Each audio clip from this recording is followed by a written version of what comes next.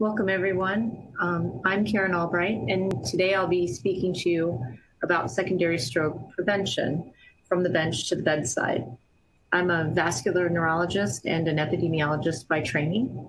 And so our objectives today are to describe the role that platelet function phenotype, CYP2C19 genotype, and ABCB1 genotype may play in antiplatelet selection in the future.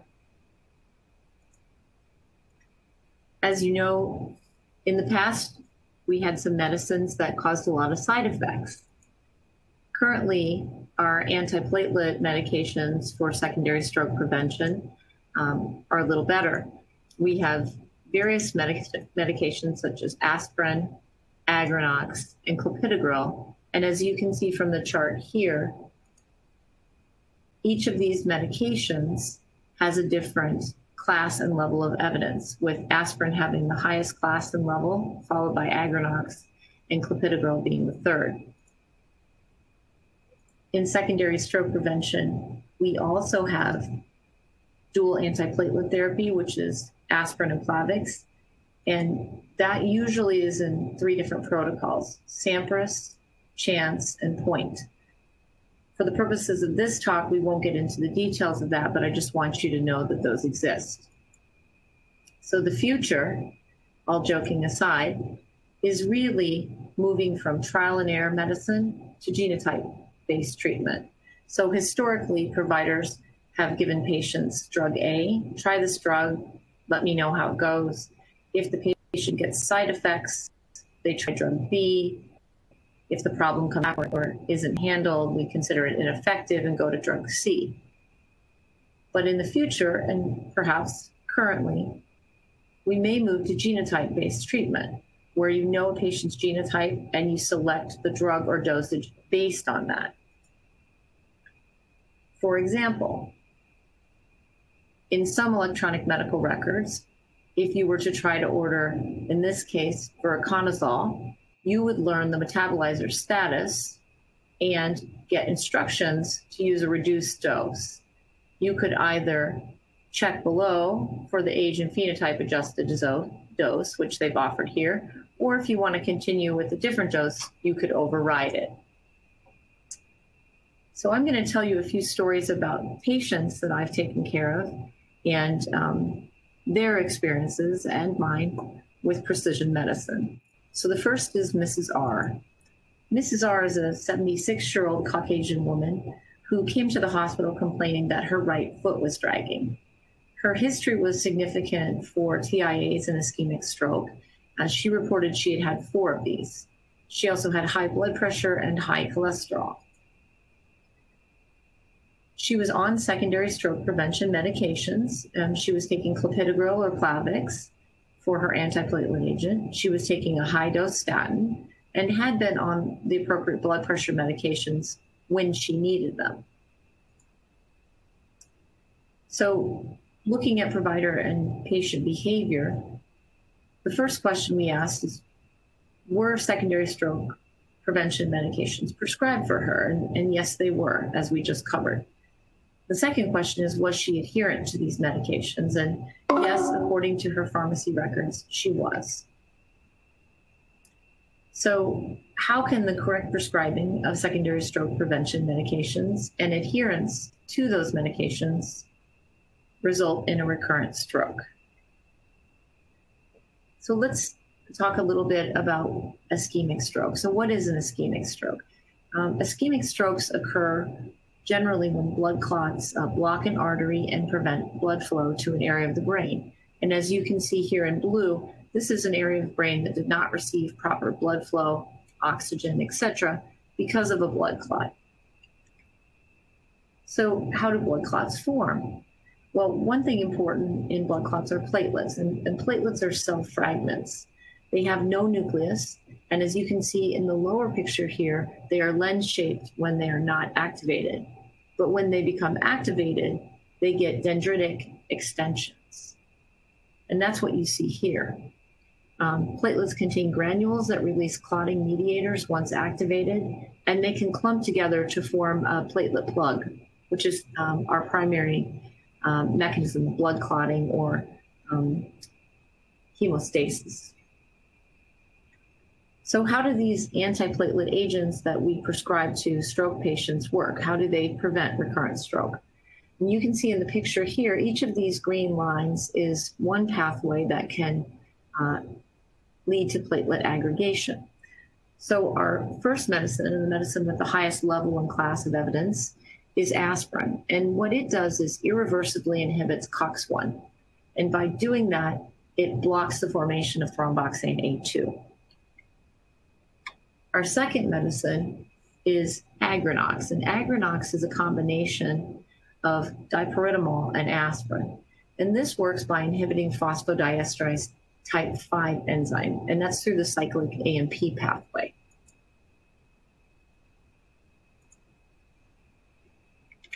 Our third medication and fourth medication are clopidogrel and ticagrelor. And these medications bind to the receptors for ADP on the platelet surface. These drugs are closely related, but clopidogrel is irreversible, whereas ticagrelor is reversible. So how can we know if Mrs. R's clopidogrel is actually inhibiting her platelet aggregation?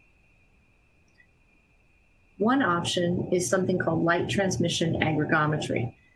This assesses in vitro platelet-to-platelet clump formation, and we can investigate different pathways by using different agonists, such as collagen, arachidonic acid, and ADP. LTA uses plasma, platelet-rich plasma, as you see in the picture on the left. And you can see the cells there not clumped, whereas on the right, after you've added an aggregating agent, they are clumped. And the difference in the left and the right is the amount of light that passes through, and we can actually quantify that. LTA is very labor and time intensive. Now we have newer tests. One example is Verify Now, which is a point-of-care test. This comes with two different cartridges, the aspirin cartridge and the P2Y12 cartridges, which works for both Plavix and ticagrelor. And this correlates well with the LTA, but does not require so much manpower and time. How it works is you have a cartridge containing fibrinogen-coated beads, and then the agonists you want to add, for example, ADP if you're testing Plavix. As you can see there on the left, there's a tube that says Verify Now that contains whole blood. That is literally put into the machine. Then the platelets clump on the fibrinogen-coated beads. So when they clump, it increases the amount of light that gets transmitted through the sample.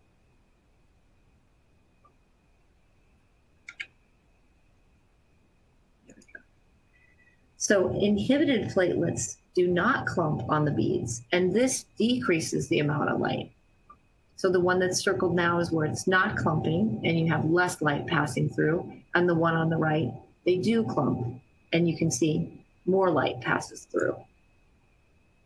So the P2Y12 cartridge measures P2Y12 reaction units.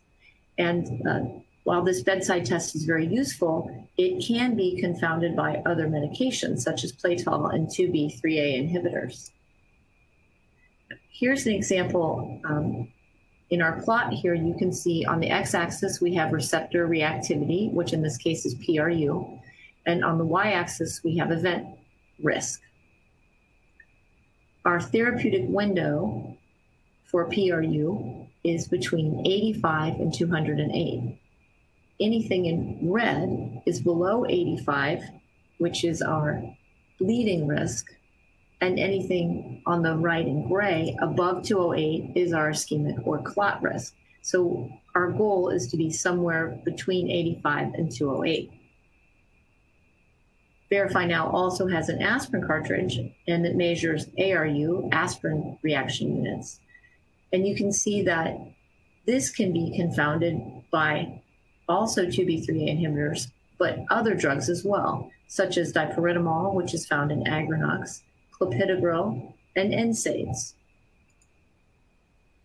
Here's a similar graph for ARU, and you can see that the values changed. The red portion describes less than 350, and the gray portion greater than 549. So here, the therapeutic window for aspirin is 350 to 549. Before you perform one of these tests, you need to ensure that the patient is adherent to the drug, and we need about 7 days to know that. This can be accomplished through pill count or pharmacy records where you calculate the proportion of days covered. Another option is the 8-question Morisky questionnaire for medication adherence. So returning to our patient, Mrs. R.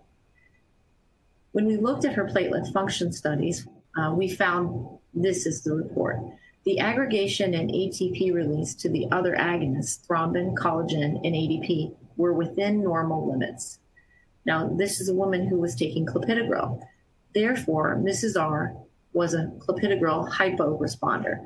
And sometimes you'll see in the literature these folks described as non-responders or even as having high on treatment platelet reactivity or overreactive platelets. So what would make someone who was adherent to clopidogrel a non-responder? Well, one thing is that clopidogrel itself is a prodrug. Prodrugs must be activated in order to have the desired pharmacologic effect. So clopidogrel itself will not have the effect you want in your body. It must be converted to its active form. So to convert a prodrug to its active metabolite, it must be absorbed in the intestine and it must undergo bioactivation in the liver. And specifically, we know that clopidogrel undergoes 2 oxidative steps. You can see here on the left that CYP2C19 does 45% of the first oxidative step and 21% of the second step. So CYP2C19 is very involved in the activation of clopidogrel. So is it possible that Mrs. R was unable to activate clopidogrel? To look into this, we have to think about the CYP2C19 protein. This is the major enzyme, as we just saw, involved in the generation of the active metabolite of clopidogrel, and it's encoded by a gene of the same name. This gene is located on the long arm of chromosome 10. And what we're talking about here, when we talk about a gene that's affecting the way a drug is metabolized or the side effects that it might cause, we're talking about pharmacogenomics. This is the study of all genes involved in a response to a drug. And pharmacogenomics is often used to refer to the study of the interface of genomics, genetics, and drugs used in clinical therapeutics. So for Mrs. R, could it be that her response to clopidogrel is related to her CYP2C19 genotype? This is a reminder for those of you who do not remember alleles, but alleles are just gene variants. And in this picture here, you get a large A and a small a from your father, a large A and a small a from your mother, and the combination of those makes up your genotype. Different alleles can lead to different observable characteristics, which we refer to as phenotypes. So here, the CYP2C19 alleles, or genotype, predict a metabolizer phenotype. And we have some common alleles. There are other alleles, I believe 35 or more, but we're just going to focus on the most common ones here. Star 1, which is your wild type allele, is normal function. And star 2 through star 8 are loss of function alleles. On the other end of the spectrum is star 17, which is a gain of function allele. Now, when you bring those alleles together, you create a diplotype. And from that diplotype, we can predict your phenotype and your enzyme activity. So, for example, if you have 2 wild type alleles, we predict you will be an extensive metabolizer with normal activity. If you have 1 gain of function allele or 2, we predict that you will be an ultra rapid metabolizer with increased or normal enzyme activity. If you have 2 loss of function alleles, we predict you will be a poor metabolizer and have low or deficient enzyme activity. And if you have one wild type and one loss of function, or one loss of function and one gain of function, we predict you will be an intermediate metabolizer with intermediate enzyme activity. So how common are these metabolizer phenotypes by ancestry? So the ones we're concerned about are the intermediate metabolizers and the poor metabolizers. So for those who are Asian Americans, it's over 50%. For African Americans, it's over 30%. Ashkenazi Jewish Americans, over 27%. Caucasian Americans, nearly 25%. And Hispanic Americans, over 23%. So these individuals who are clopidogrel hyporesponders require a different antiplatelet agent. The usual dose of Plavix, 75 milligrams daily, is not going to have the same effect in intermediate and poor metabolizers as it does in normal metabolizers.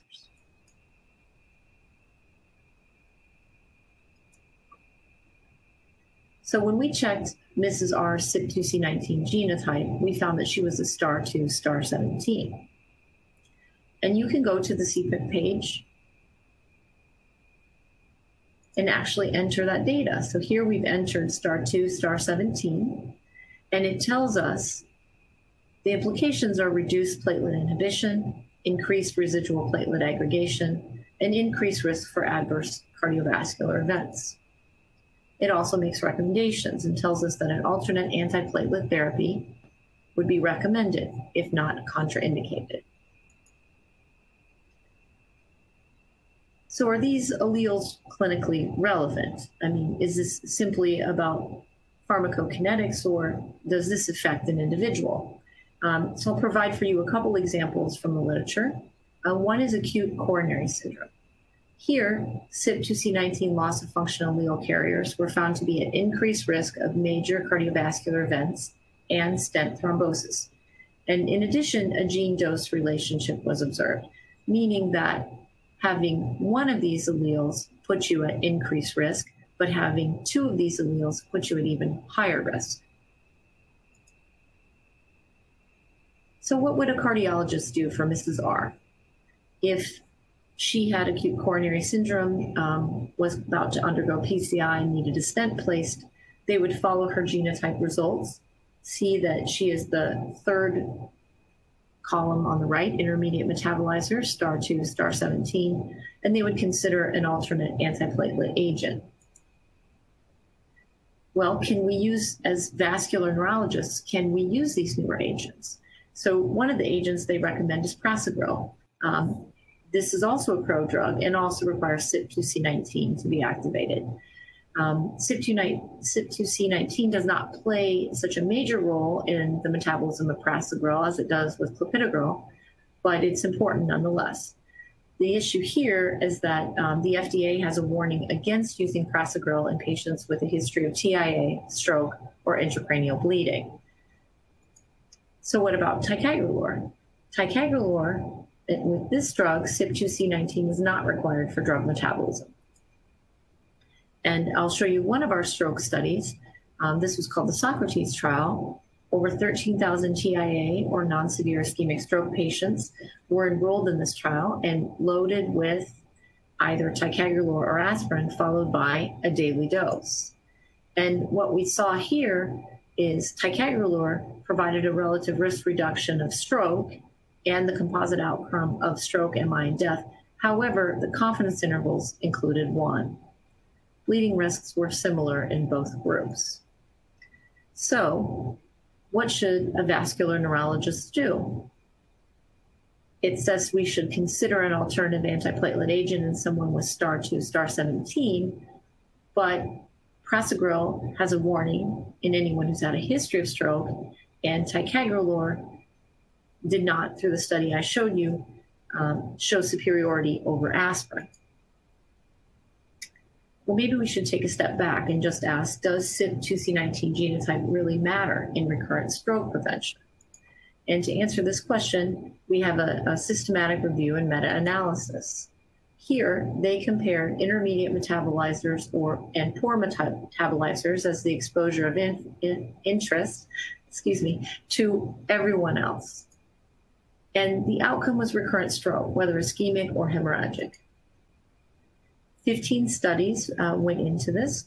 2 were post hoc of randomized controlled trials, and 13 were cohort studies.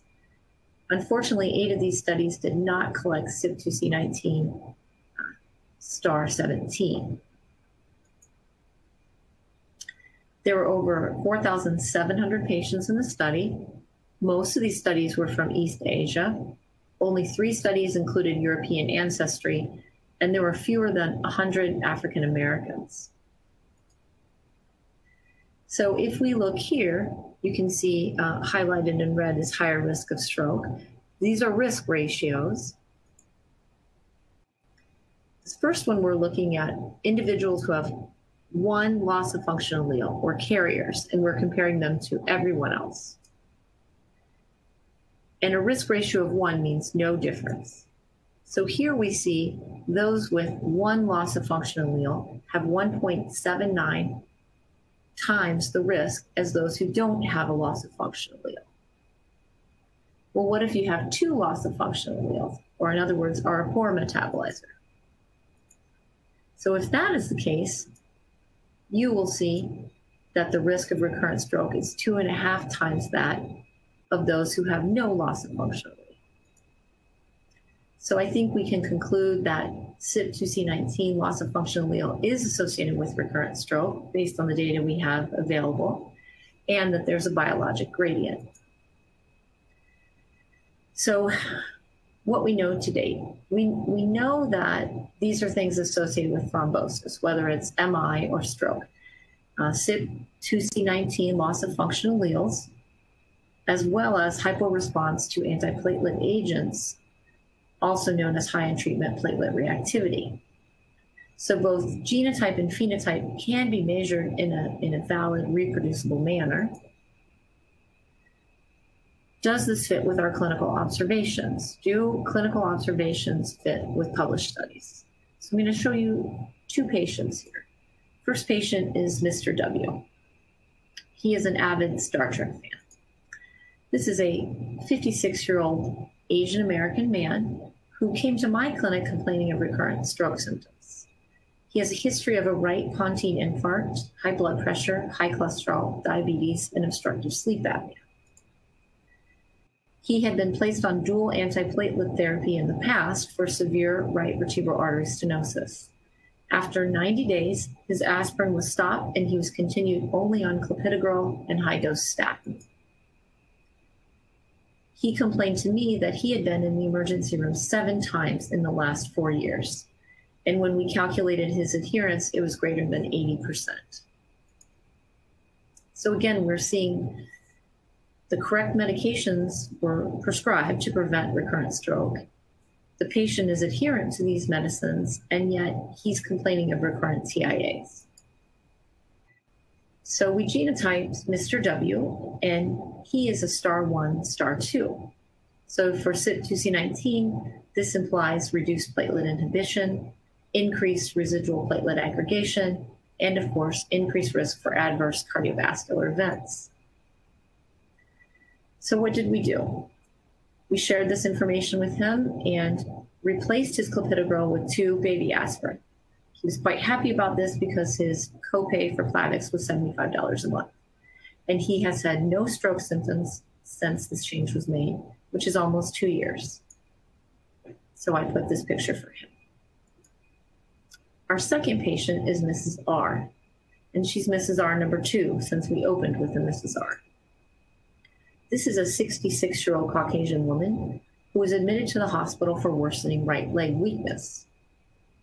Her history is significant for a prior stroke, which caused her to have some remaining weakness on the right side, hypertension, and coronary artery disease.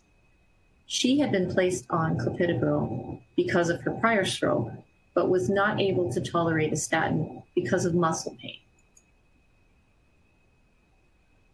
Her MRI showed that she had bilateral ACA infarcts, despite being adherent to Clopidogrel. In fact, she was 90% adherent. If you're wondering why or how she had bilateral ACA infarcts, It turns out that both of her ACAs came from her left internal carotid artery.